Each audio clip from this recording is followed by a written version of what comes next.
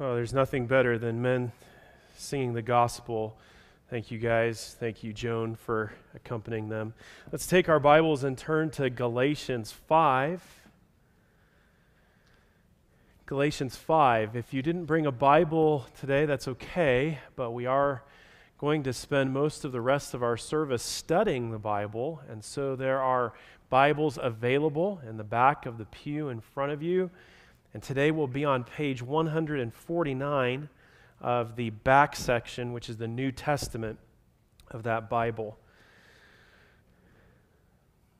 If you think about it, the experience of every Christian is like an inmate being released from prison, but directly into a war. When God declares us justified, not because we're actually righteous, but like the men just sang, but because Jesus was righteous and because he endured the sentence of God's wrath for us, that frees us, kind of like getting out of jail, from bondage to sin and the certain and rightful experience of enduring God's wrath. But as you know, we are not justified directly into heaven. There is the day-to-day experience that we all feel every moment of every day of sanctification or becoming more and more like Jesus in a world that tempts us and afflicts us. None of us would go back to being under the sentence of death, right? We don't want to go back to prison. But we aren't in heaven yet. So according to Paul, we are freed into a fight. Galatians 5:17. For the flesh sets its desire against the spirit, and the spirit against the flesh, for these are in opposition to one another. If you're a Christian, at the moment of conversion, the Holy Spirit walked through the front door of your life, if you will, and he dropped his bags, and he promised never to leave. The Holy Spirit indwells you. But the ugly flesh doesn't leave either. The flesh no longer has power over the house, but the flesh does try to run the house. And the persistence of the flesh is impressive. So every day there is a civil war within every true believer. For the mature Christian, this civil war or this battle within is not a surprise. This is one of the reasons, because we're so familiar with this battle and we frankly grow weary in it, that we pray like John at the end of Revelation, even so, come, Lord, quickly. We long for this war to be over. We long to be made completely pure. But the fact that there's this ongoing war raises another question. Is winning now before heaven possible? And if so, how do we win now? Well, according to Galatians 5:16, we win by walking. But I say, walk in the Spirit, and you will not carry out the desires of the flesh. In this case, the word walk means to follow, like a faithful disciple follows a mentor or teacher. As we learn the will of the Spirit in the Word, he guides us to follow him in submissive obedience. That's walking in the Spirit. We actively follow his objective leading, and in doing so, we're able to cut the fuel to the flesh every day. Now that is a quick summary of what we studied last week. And that was the first part of a 3-part sermon that Paul preaches at the end of Galatians 5, which means we have 2 parts left. The first of those 2 sermons today is on the topic of the flesh. What is the flesh? How do we identify it?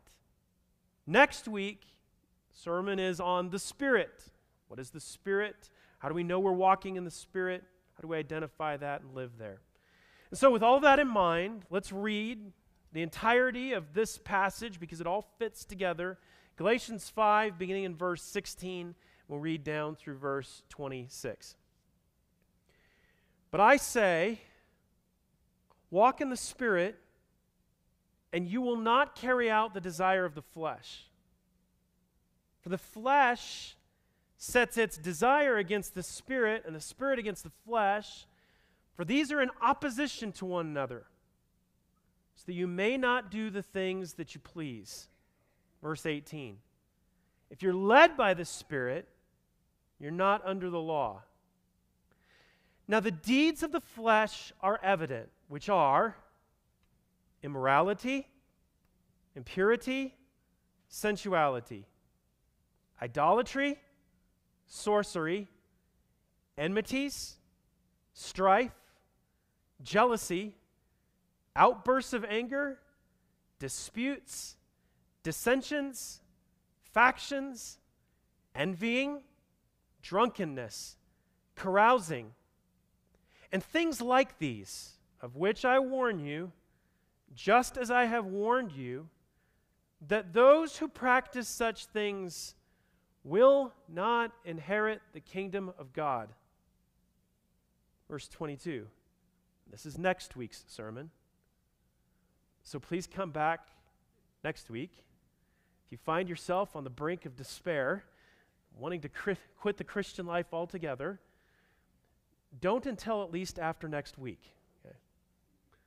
But the fruit of the Spirit is love, joy, peace, patience, kindness, goodness, faithfulness, gentleness, self-control.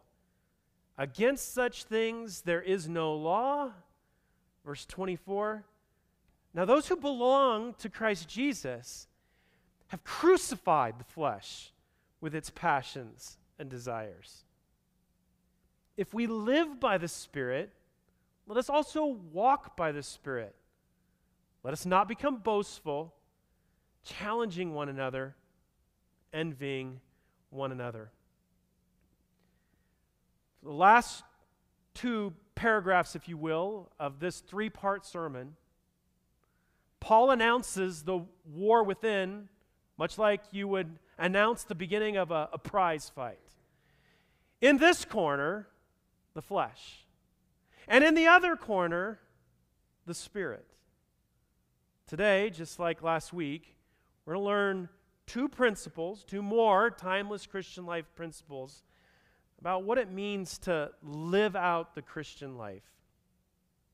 Paul wants the Galatians, he wants us, to be able to identify when we are winning and when we are losing.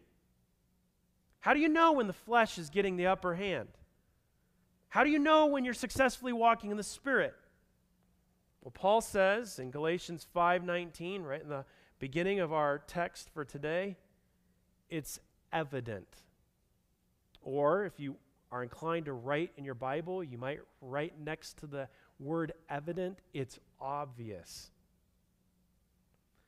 When it comes to the flesh, if it looks like a duck and it quacks like a duck, it's probably a duck.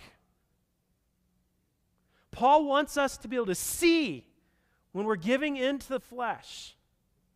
So to that end, he gives us 3 categories of indicators. And we're familiar with the idea of indicators. If there is a fire in your house, you might smell smoke. Okay. That's an indicator. You might actually see the flames. That likely is not the fact that you're hallucinating. Okay. Your house is on fire. You might hear the beeping of a smoke alarm. Indicators are good. As much as we hate the indicator lights on our dashboard, we would prefer to have them there and let us know something's wrong with our car rather than operating our car past when it needs to be in the shop for a repair. And so Paul gives us 3 categories of indicators to let us know that the flesh is getting the upper hand. The first category is sexual indicators. Sexual indicators. And there are 3 of them. Before we look at them, I think it's important for us to note that according to Paul and the rest of the Bible, sex is not the problem. Wrong sex is the problem. Teens, young adults, did you hear it? I want you to hear it. I want you to hear your pastor, one of your pastors say, sex is not bad. Wrong sex is bad. God designed sex. He designed sex as a satisfying celebration of the oneness between a husband, that's a man, okay, and a wife, it's a woman. The Scripture celebrates sex. God dedicated one whole book of the Bible out of only 66.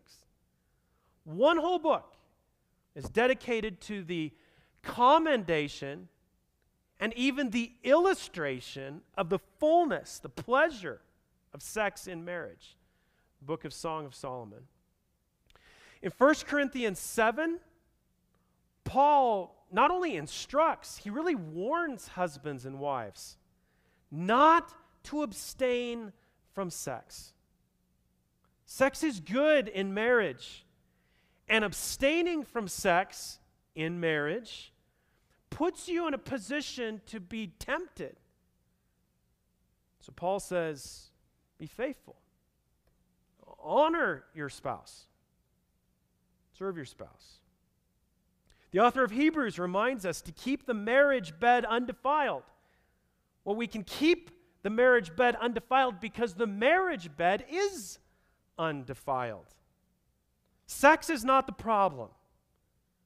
Sex is not an indicator of the flesh getting the upper hand. That's really bad teaching. Wrong sex is an indicator that the flesh is getting the upper hand. Sex is wonderful, beautiful, even necessary within the bounds of marriage between a man and a woman for life. But outside of those boundaries, it's fleshly. So here in Galatians 5, Paul uses the same 3 words, although in a different order, that he uses in 2 Corinthians 12, verse 21. And apparently, in Paul's mind, these words are all-inclusive. So the first word that he uses is the word immorality. This is a general word for sexual sin. This is sexual sights and thoughts like pornography. This includes sexual words like sexual jokes and innuendo. This includes every kind of out-of-bounds sexual action, like premarital sex, homosexuality, sex with multiple partners, prostitution. We could go on. Immorality. The second word that he uses is impurity, which focuses on the defilement and the filthiness that's generated by sexual sin. Envy, guilt, rage for when I'm not satisfied as I think I should be. Sensuality. This third word emphasizes the lack of restraint and unbridled passion of sexual license. This is, when it comes to sex, simply throwing off all restraint and then kind of flaunting the fact that you're living however you want. If a sexual thought comes into my mind, I act on it, whatever the thought is. We discussed this in our study of Ephesians, chapter 4, verse 19.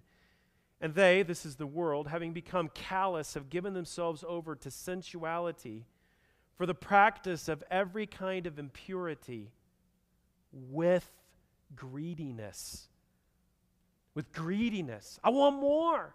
I've already removed all the biblical restraints on any kind of sexual morality, and I want more. Remember when I was in high school, I can tell you what room I was sitting in our school building, in a government and economics class, when our teacher told us about the homosexual agenda and what was happening in pockets of our country, which now has become fairly normal. And he showed us the rainbow flag, which, I mean, instantly as a Christian young person, I thought, how sad that they would try and co-opt something that actually is a promise of God and use it for their own devices. It's not good. But what has become, and look, we as Christians have enough things that we need to work on ourselves. My point is not to bash those outside of the faith. We move towards them with the loving compassion of the gospel, that God can rescue you from your sin into a relationship with him. So my heart is not to bash those outside of the faith. But how sad it is to watch, even over the last 10 years, as that flag has evolved. Have you noticed? More lines, more arrows, more symbols. It's Ephesians 4:19. It's the sensuality that's referred to in Galatians 5. We're just gonna add categories for everything that we can imagine. Our 11th and 12th grade Bible class is studying existentialism, postmodernism versus a biblical worldview. And we were just talking about this on Thursday. How does a young man in high school decide that he is actually more of a girl and begin taking steps to change his anatomy? And now he actually wants to act out like a feline girl. So he'll wear a headband that has cat ears. How do we get there? Well, the answer is we move away from objective truth. It's important to note that godless culture doesn't just tolerate these sexual deviations, they celebrate them. Sexual impurity is worn as a badge of honor. You say, Pastor Jason, why are you talking about sex outside of our world? Here's why. Paul pushes back against that in the church. That's the whole point. You can't give in to the flesh. Immorality, impurity, sensuality, they're not to be named among you. The presence of these kinds of out-of-bounds sexual indicators in your life, they're functioning like a fire alarm or lights on the dashboard. They're letting you know flesh is getting the upper hand in your life. But then Paul moves on to a second category of indicators that the flesh is winning in your life. If we were making a list, probably to our shame, I think I would have left this category out. I would have thought of more ugly, external sinful things. But certainly these flesh indicators often slide in under the heading of acceptable sins, when in reality, they are flashing, blinking lights, air raid sirens are going off when it comes to this second category. Something is terribly wrong. These are worship indicators. Worship indicators. We were made to worship, and we do worship every day. I've often joked that on 8 or 9 Sundays in Colorado in the fall, the largest worship center in our state is about 3 miles from here. Okay? Mile High Stadium. Worship is ascribing glory to something or someone or making it the object of reverence and affection. The first 2 commandments address the matter of worship. Don't have any other gods before me. Don't make any graven images. Why those first? Because there's only one God, there is one God, only one God, who is rightfully jealous of all our loyalty, affection, and reverence. So one of the indicators of the fact that the flesh is getting an upper hand in our life is the presence, according to Paul, of idols. Not just actual graven images. I think as Americans, we would say most of us are too sophisticated for that. But idols of the heart. Good things become bad things when they become ruling things. Things like respect or honor or affection or comfort or security. Things that we'll sin to get or we'll sin if we don't get. So Paul mentions idolatry. One commentator says this fundamental sin in Pauline theology, did you catch that? This is foundational. This is where it grows from. Is the failure to praise and thank God for His goodness and to turn rather to the worship of idols, to worship the creature rather than the Creator. But Paul pairs up idolatry with sorcery. And certainly sorcery has the overtones of witchcraft and the occult. And that is, in fact, condemned repeatedly in the Old Testament. But to understand sorcery as it's used here in Galatians 5, I think we have to ask a question. To what end would you engage practices of the occult? To what end would you engage witchcraft, magic? Why did people 2,000 years ago use magic and engage fortune tellers? Here's the answer. In an attempt to know or dictate the future. Here's the bottom line regarding this sorcery. It's an attempt to bypass resting in the sovereignty of God. It's a dark way to attempt to take my own future into my own hands. You see, that's why I say these are subtle, foundational, but air raid siren type sins. If idolatry suggests the lack of satisfaction in God, I'll worship something else that gives me a greater sense of value. Then sorcery suggests a lack of confidence in God. And both are indicators that the flesh is winning in our lives. So that's 2 categories. You want to know if the flesh is getting the upper hand in your life? Well, is there the presence of out of bounds sexuality? Is there the presence of misplaced worship? Which brings us to the third and longest category of flesh indicators. The last category is twice as long as the first 2 categories combined. Did you catch that in our reading? If you're genuinely concerned about the war between the flesh and the spirit in your life, the best way to know if the flesh is winning is to look at your relationships. I want to throw out a word of caution. Most of us live our lives with the camera of our life facing out. Okay? We see what other people say, what other people do. We read their body language. We try not to assume motives, but with actions and words and body language, sometimes we assume maybe this is what's going on in their heart. Most of us very rarely turn the camera and look at our own life.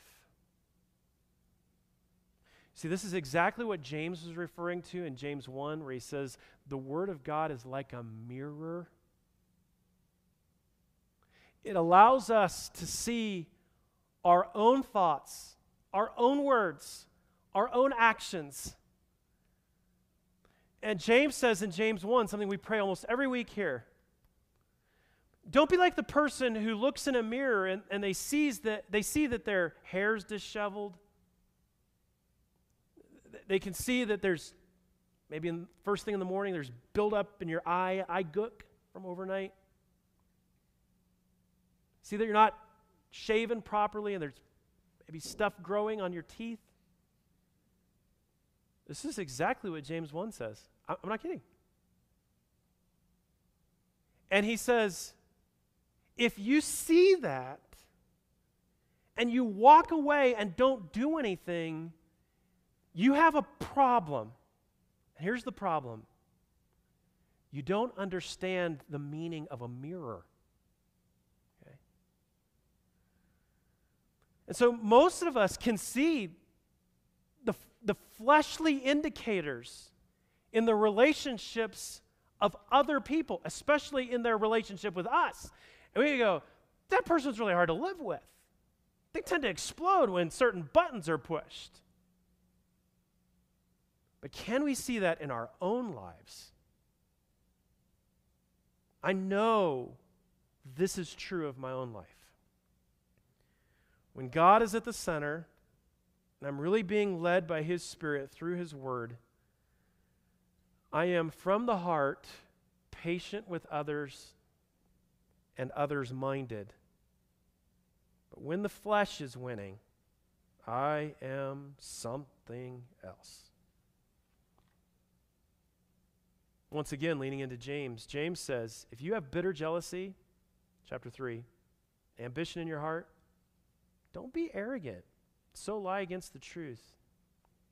That kind of wisdom, this bitter, selfish, quote-unquote wisdom, is not that which comes down from heaven, but it's earthly, natural. We could kind of pause there and we're like, okay, yeah, I am flesh. I guess I should expect that sometimes I'm going to act out towards others, calling it wisdom. But look at the last word. James says demonic. For where jealousy and selfish ambition exist, there is disorder in every evil thing. So what are the relational indicators? We'll have to move through them quickly. How do we know that the flesh is getting the upper hand in our life? First of all, enmities. This is deep-seated hatred. This is kind of foundational to all of the others. The love that Christ has for me has not transferred to the way I love others. Strife. This is partisan. This is fussing against others because you don't like the side that they have chosen. So this is partisan and not just politics. Jealousy. This is the same word that's used to describe God's expectation of singular reverence and worship. And see, that becomes a problem when we apply it to humans. We're pretending ourselves to be God. Everybody else should worship me. I have a kind of godlike expectation of abundance and glory. Jealousy. Outbursts of anger. This is what it sounds like. Actual explosions. Out of control, often profanity-laced, scorched earth explosions towards others. Disputes. This is contentious and lingering disagreements. You've heard about a land dispute, right? Land disputes are very rarely solved in a week. Okay? They could go on for generations. This is the inability to just let it go. to agree to disagree agreeably. I have to keep bringing it up. I have to win. The next two, dissensions and factions, go together. Dissensions is a rarely used term in the New Testament. It kind of slides in next to factions. These are disagreements that lead to the creation of opposing groups or parties. You've heard about this in churches before, right? The side that's for brown carpet or brown paint versus gray carpet and gray paint. This is what was going on in the Corinthian church. I am of Paul. I am of Apollos. I am of Christ. And then there's envying. This is a desire to possess what someone else has. Often we limit this to things. I mean, I like cool cars. I don't know that I've ever owned a cool car. I don't think my cars are not cool. I should probably rescue all of us from this rabbit trail. This is not in my notes. But I do like cool cars. Yesterday morning, I was at the intersection of 32nd and Youngfield. I was going to turn south, and the light was red, and I couldn't turn, so I pulled up next to an old Porsche. And there was a younger couple, maybe 10 years younger than Bethany and me. The top was down, and they were just loving life, right? Honestly, I could say I thought it was cool for them, but I didn't envy it. It wasn't like, man, I wish I had that parked in my garage. But I do envy. For me, envying is most obvious with relationships.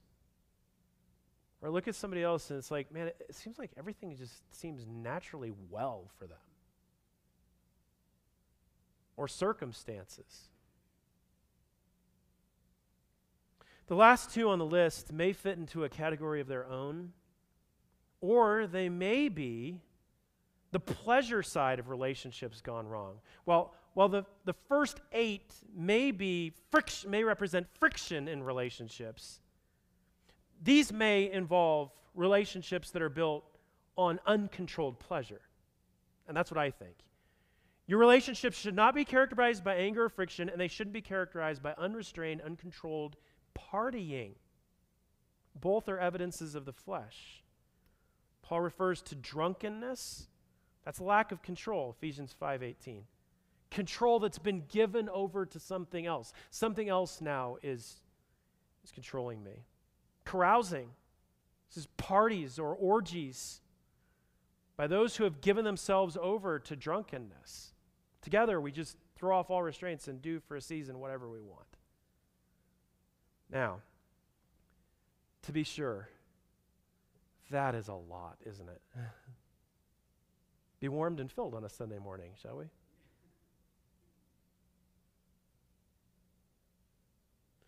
Paul's actually not done. He says at the end of, or the middle of verse 21, envying, drunkenness, carousing, and things like these. This list is not intended to be exhaustive. His point is, when the flesh is getting the upper hand, true Christians know it. And I think that's actually the main application from that long list and the few words that precede it. Don't lie to yourself. Don't give in to unrestrained sexual passions and say, I'm good. Don't look out over the landscape of relationships in your life that are marked by relational carnage and say, hey, we're okay. I mean, this is normal for people under the sun. Don't lie to yourself. These are indicators that the flesh is getting the upper hand. Which leads us to the second principle. We can't ignore consistent flesh. We can't ignore consistent flesh. Paul gives us a little bit of a backstory that we didn't know until now, towards the end of Galatians 5. Paul tells us that when I preached the gospel to you. I preached about Christ crucified, that you are saved by grace through faith alone and not according to the law. And for 4.5 chapters, I harped on the fact that you can't abandon the true gospel by adding law keeping to it. But guys, remember, there's something else I preached to you too. And that is, you can't go off the other side of the cliff and just live however you want. I'm warning you now, just like I warned you before. And what is the warning? Here it is. These words are as significant and weighty as they appear to be. Those that practice such things, what are such things? It's everything in the list that preceded this, including things like these. That those who practice such things will not inherit the kingdom of God. We need to make some more notes in our Bibles if you're inclined that way. You might want to circle the word practice. Practice. This is continual or habitual, unrepentant sin. Paul is not teaching that true Christians never sin. That would be contrary to the storyline of the gospel and the direct teaching of other portions of Scripture. Think 1 John 1, 1 John 2. What Paul is teaching is true Christians don't claim that they can do whatever they want so that grace may abound, Romans 6. True Christians appreciate that they have been saved unto a new life, also Romans 6. True Christians appreciate that they have been saved to be a special or peculiar people, as Titus 2 tells us in the King James. And so they don't continue in known unrepentant sin, waving the white flag of surrender and assuming that's okay. Practice. Can't practice these things. According to verse 21, and keep in mind, this is directed towards professing Christians. If you practice these things, you will not inherit the kingdom of God. If we're going to understand what this means, it's important that we accurately define then the kingdom of God. What does that mean? Now, to be sure, this is something of a theologically sticky question. How you answer this suggests your kind of method of interpreting portions of the Scripture. The way I see the kingdom of God, especially in the New Testament, and I really have a hard time seeing it any other way, is in 3 different uses. The first is a spiritual kingdom where Christ reigns over all true believers. In that sense, if you're a real Christian today, you're part of the kingdom of God today. Christ reigns in your heart. The second use of the kingdom of God that I see in the New Testament is referring to the millennial kingdom, where Christ will reign for an actual 1,000 years on earth. And that is a fulfillment of many of the promises to Israel in the Old Testament. The third use is the eternal kingdom, where all sin will ultimately be punished. Every knee for all of eternity will bow before Jesus, some in judgment, many, by God's grace, in worship for all of eternity. You say, well, which one is it referring to here? I believe it's all 3.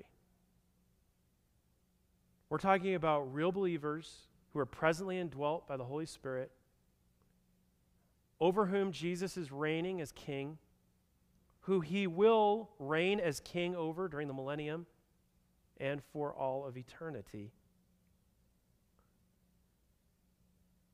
If it is your normal practice to give in to the flesh, and it doesn't bother you, and you don't fight back, you don't seek help, if there is practically no difference between you and an unbeliever, by that I mean your values, your words, your thoughts, your behaviors, here's what I understand Paul to be saying to you. You have no biblical grounds for assurance that you are either currently in or will be in the kingdom of God in any sense.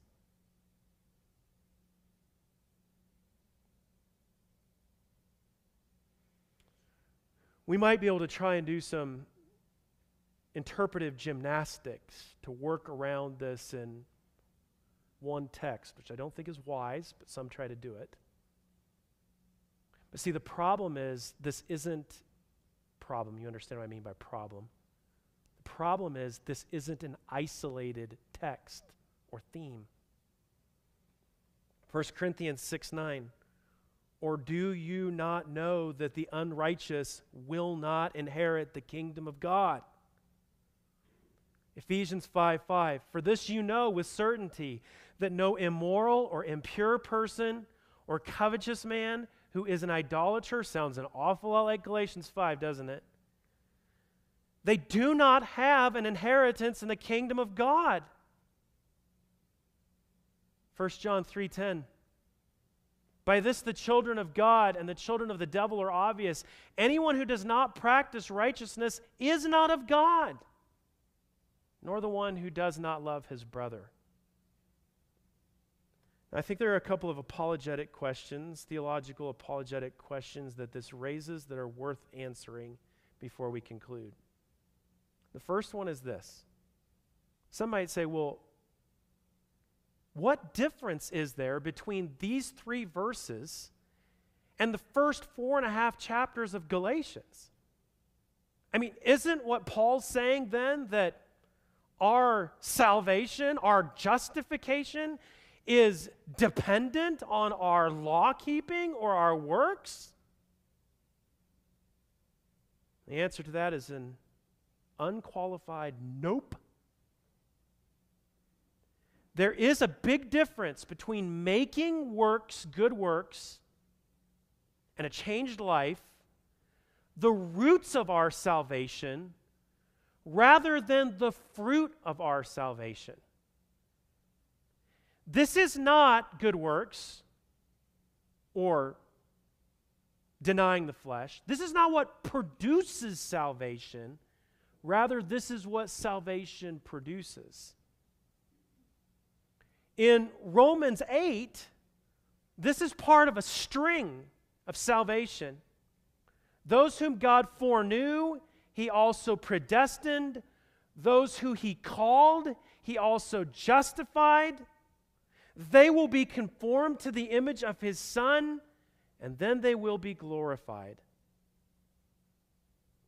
If there is no evidence of sanctification, then we should have no confidence in justification or glorification. What Paul is teaching in Galatians 5 is not at odds with justification by faith, nor is it at odds with eternal security. You would read this and wonder if Paul is saying to the Galatians, some of you have fallen into these kinds of sins and you're unrepentant in it, and therefore you must have lost your salvation. No. John 10 tells us, Jesus said, that no one can pluck true Christians out of the Father's hand. Romans 8 teaches us that nothing can separate us from God's love. 1 John 2:19 teaches us, there are some, however, that have gone out from us because they were never of us. So what is the point? The point of Galatians 5 is not that you can lose your salvation. The point of Galatians 5 is that if your life is marked by continual unrepentant sin, especially when you've been confronted by it by unbelievers, and you continue in it unrepentantly, waving the white flag of surrender. And maybe that white flag of surrender is, I've tried, I quit. Maybe the white flag of surrender is, I just don't think this is really that important. Either way, it may be evidence that you were never truly a believer. So I think it's important that we make this point. Those that practice these things will not inherit the kingdom of God. That represents a warning for our own lives and for the way that we engage other believers. This is a warning for our own lives and the way that we live life alongside other believers. Think with me quickly about Matthew 18. Matthew 18 is in the context of the church. Where 2 or 3 are gathered in my name, there am I in the midst. Okay, this is a church. Within the family of Christ and a church, we have an obligation to each other. What is that? If we see the flesh getting the upper hand in another believer's life, we don't rob them of the privilege of church restoration, even discipline. And so we go to them. Say, brother, I'm hoping that you have a good explanation for this that's different from what I see. But here's what I see. It looks like in this area of your life, sin is getting the upper hand, and even furthermore, it looks like you're not addressing it. If the person is unrepentant, then we take another or a couple others with us. We have that same conversation. If they're still unrepentant, Scripture says we take it to the church. And if they're still unrepentant, with the whole of the body is coming alongside them and saying, I see these sexual indicators. I see these worship indicators. I see these relational indicators. And all of them seem to be screaming, you don't know Jesus. Then we treat them like an unbeliever or a Gentile. Does that mean we shun them? No. Here's what it means. It means that we withhold the warmth of Christian fellowship with them, meaning we don't treat them just like they're any other believer. Rather, we evangelize them. We call them to repent and believe in Jesus. This is why the author of Hebrews says in Hebrews 3:13, but encourage one another day after day, as long as it's still called today, so that none of you will be hardened by the deceitfulness of sin. So here's the second main application. Don't sleep on sin. Don't sleep on sin. Not in your own life, and not in the lives of others. While you're packing up, because I know you're packing up.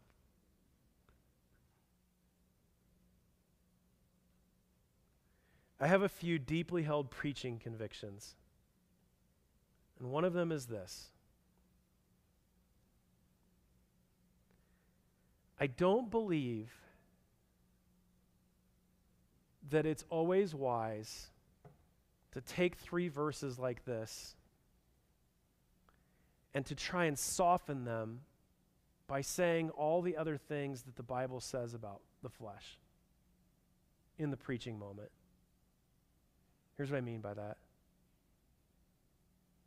The Bible does teach about how to address the flesh. That you reckon or you consider it to be dead because as a Christian its power is broken over you. That you make no provisions for the flesh. In other words, you don't go out of your way to make it easy to sin. You go out of your way to make it hard to sin. Make no provision for the flesh. Right? Mortify the flesh. Kill sin, or sin will be killing you. Meaning, the Bible does give a pathway forward with the flesh. But Paul doesn't make any of those points in these 3 verses. Next week, we'll get to the indicators or the fruits of the Spirit. That's why I said, please don't leave the church after this week. If you're going to leave the church because of the preaching, at least wait till after next week, right? We'll talk about how not to give into the flesh. But in these 3 verses, Paul wants us to be sobered, to feel the weight, to experience the rebuke or the confrontation of the word. Don't lie to yourself. When the alarm's going off, and for some of us it's an air raid siren, don't lie to yourself. Those are indicators. I'm living in the flesh. And furthermore, this is consequential. Eternity's in the balance. I am burdened that the church, meaning the Big C church, including this church, needs those 2 applications. Don't lie to yourself. And second, don't sleep on sin. We'll continue from here next week. Let's pray together. Father, you have told us that your word is good for doctrine and for reproof. But I pray that every one of us, as we take your word with us and leave this auditorium, would seriously consider, is the flesh getting the upper hand in my life? And if it is, I pray that we would search our hearts. If we're in Christ, that we would repent and experience the joy of forgiveness, claiming the promise that if we confess our sin, you're faithful and just to forgive us our sin and to cleanse us from all unrighteousness. Father, if the indicators of the flesh are such that it's clear that there has never really been that work of regeneration, a new life, the wonderful presence of the Holy Spirit guiding us in the truth, convicting us, pointing us to Christ. Lord, I pray that even today, some would call out, owning their sin, claiming Christ's work on the cross for them, and trust Jesus as their Savior even today. We're so thankful that your word is so clear.